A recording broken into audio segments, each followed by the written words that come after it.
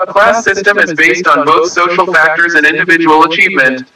A class consists of a set of people who share similar status with regard to factors like wealth, income, education, and occupation. Unlike caste systems, class systems are open. People are free to gain a different level of education or employment than their parents.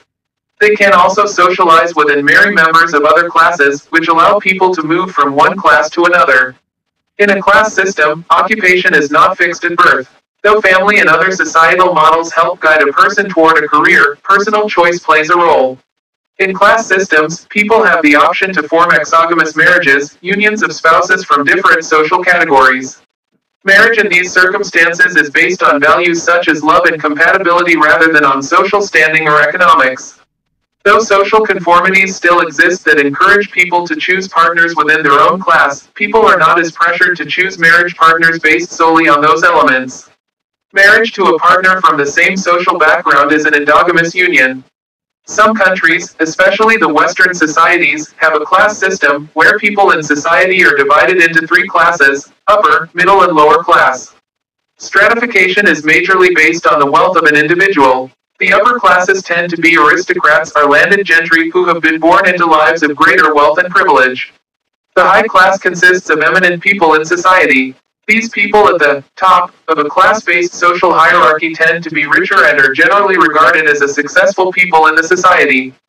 The middle class comprises of people who can afford to live decently but are not wealthy enough to enjoy the type of fine living experienced by the upper class. They manage to earn average income and enjoy decent social status in society. The middle classes can be further subdivided into upper middle and lower middle class people. The lower class is the category with people having lowest social status in terms of their position and economic status. They do not earn much. The term lower class is a snobbish term that reflects a divisive and derisive attitude towards people who are not in the upper echelons of society. As a result, most people who belong to this, lower, stratum of society tend to prefer to be referred to as working class. A class system can easily become entrenched, and it can be hard to move between the classes. Moving between classes, e.g. from the working class to the middle class, can be done through education, marriage, or acquiring wealth.